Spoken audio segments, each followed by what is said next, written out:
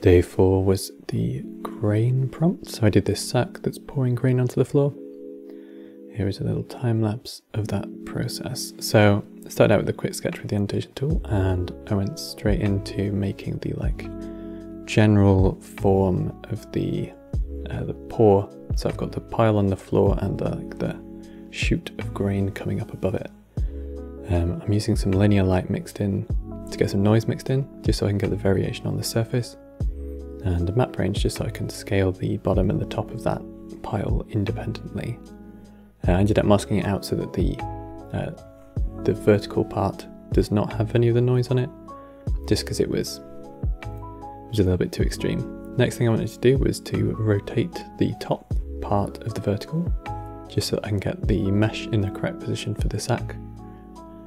I wanted to do this really early on, just so that I didn't get any weird deformation after having shaped the sack. I wanted to know that the sack was going to end up in the correct shape after the fact.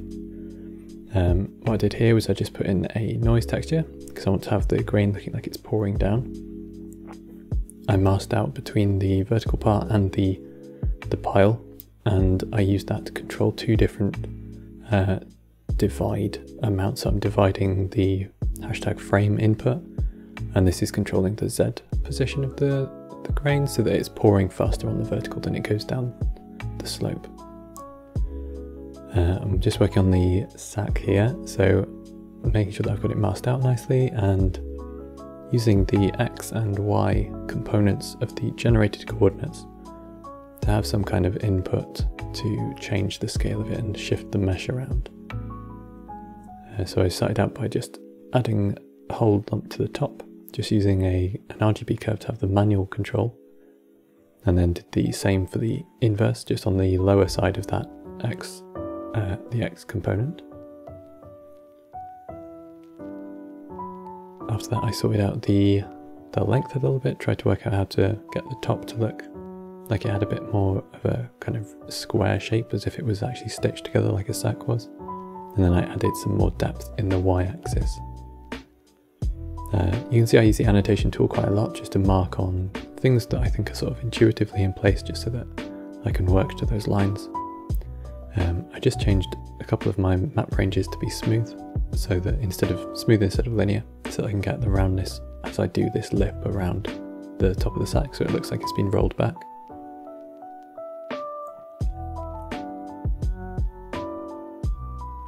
And then I've added another noise texture here, which I've compressed in the Z-axis, so that I've got this sort of fabric ripple effect. I wanted to make it look like it probably had folds running up it, just to add to the fabric sack effect as the grain's pouring out. To give myself the 2 points, like the pointy ears of the bag, I've just added 2 distances, so that I can put essentially cones coming out there, which I can pull up in the Z direction, and then I can pull the top one in a in a negative X, and the bottom one went in a positive X, just to pull them apart as well, make it a little bit more rectangular. Trying to control the amount of that noise on there, and just working on the general proportions.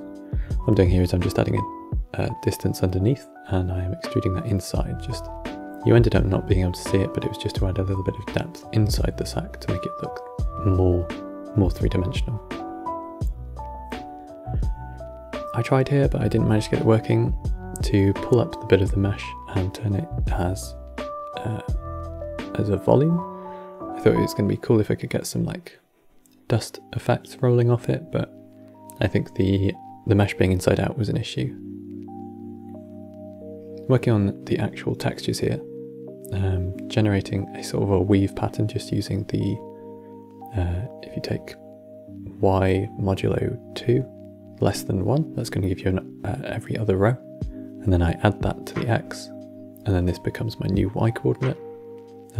Do the same flipped for the coordinates the other way. I do have a stream on this if you're interested, but that just allows me to generate the mesh weave very quickly. I want to add a Nodevember logo now, so I'm just doing this again with nodes. So I've generated my position, used absolute and subtract, and then a maximum to give myself the length. So I'm able to get that kind of round cornered cube look.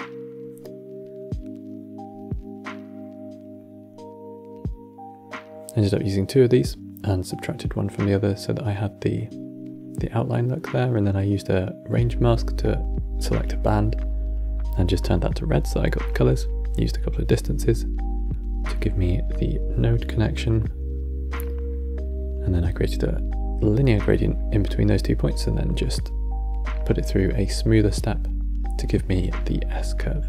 Then gave myself a background just with another distance, and so that was positioned on the front.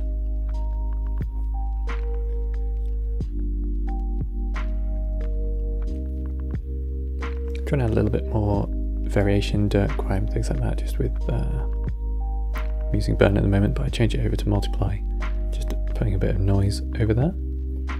Just masked out the 2 different sections, so I've got the sackcloth and I have the grain, separate materials here that need to be combined to be masked together. I'm using my moving coordinates, the ones that are driven by the frame value, and I'm using this to drive a couple of things, a Voronoi, which is the actual shape of the grains, as well as this one, which is a wave texture, so I can get this kind of cartoon looking dust rolling down surface look. I've used a radial gradient to break into segments, and then I've randomized those segments by essentially doing like wave, multiply, snap, and then putting that through a white noise texture. So that's giving me a random scale for the waves, so that each section of the wave rolls down at a different speed, basically. The rest of this was really just tweaking, adding little bits of detail and dirt to edges.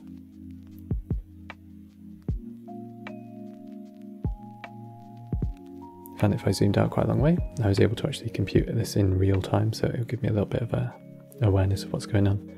I wanted to make the bag look like it was moving around, so it wasn't just completely static. I did a rotation just like how I did before, found where I'd rotated over the bag, and in this case we used a one-dimensional noise texture being driven by the frame value. That's going through a separate RGB, so I can take 2 different factors. Each one goes through its own map range, and then they go into the X and the Z rotation values.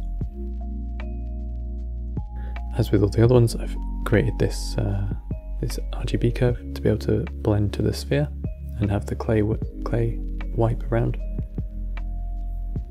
And I decided in this one to have it go from the sphere at the first frame and the sphere at the end frame, so that I could loop it perfectly without having to worry about looping while there's the grain flowing down and trying to match those up.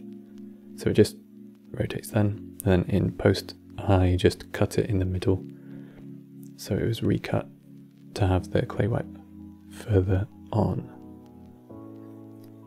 I went back in and I added some of the displacement, some of the